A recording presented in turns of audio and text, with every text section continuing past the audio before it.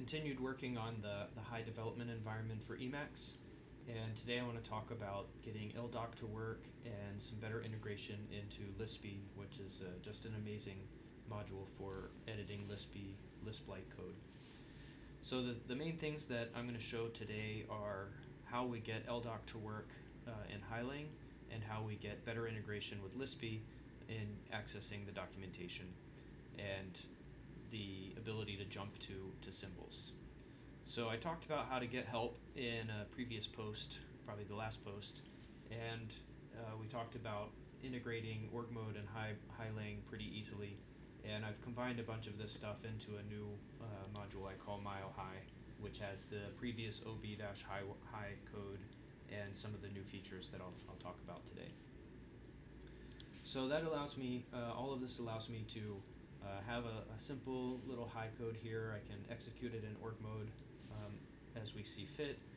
We can see how this gets converted into Python, which is sometimes helpful to see how things are converted. So here we just have a regular import statement. We import but last. We have a list of this, and that takes everything but the last element. We can also see the abstract syntax tree representation that Highlang gets compiled to. And so here it is. I don't use this kind of thing very much, but it's useful to see how the tree gets constructed. All right, so one of the interesting features of eldoc is that you can put your cursor here and it will give you down here a little signature of what the arguments ought to be. And so this is the command, these are the arguments, and that's pretty helpful. But we can go to the actual Highlang mode, and we can use Control-2. That will show me the same thing, but right directly above it. You can make that disappear. And Control-1 actually shows us the usage, the docstring, and a clickable link to get me to where the but last is defined. So if I click on this, it takes me directly to where it's defined in the code, and you can see how it's defined. All right. So not everything works, as you can see here with the list. It's not found, so list is not a function that's defined in Highlang, and my Highlang code doesn't know how to find the help for non-high things just yet. But another feature of Lispy is you can do alt dot, and it will also jump directly to the code in question. So these things are pretty helpful when you're trying to learn high code and figure out what exactly is it doing, what should the syntax of a function be. These things remind you of that. So all of this stuff is kind of cobbled together at this point. The Mile High code has the ob-high integration for org mode. It has the eldoc function and the hook to make that work, and it has some setup for connecting with Lispy.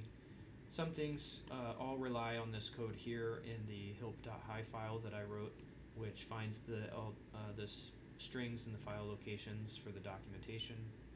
And I had to hack on Lispy a little bit to improve the high support and to get the Control-1 and Control-2 to work here in Lispy inline, and also some parts of le-high for evaluating it. So those things are not ready to be integrated in either High or Lispy at this point, since they're still pretty experimental.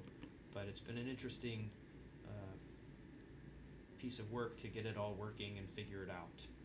There's a couple of things that I learned from it. One is it'd be nice to add examples to the functions, to the docstrings, so that it's more obvious, what they're supposed to be doing. That's mostly for new people that are learning, and not so much for the developers. But it might be helpful as the language grows. I think it would be really good to add definitions to the build statements, because it's not obvious, what some of them do or what the syntax should be. And making this discoverable so that we could have eldoc tell us about it would be great. And it's still kind of outstanding to get Python documentation, so for example for list and any of the NumPy, SciPy things that are in there.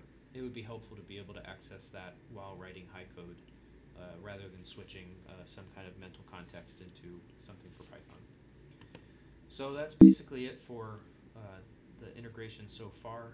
There's work to be done, and so far it looks still promising to move forward.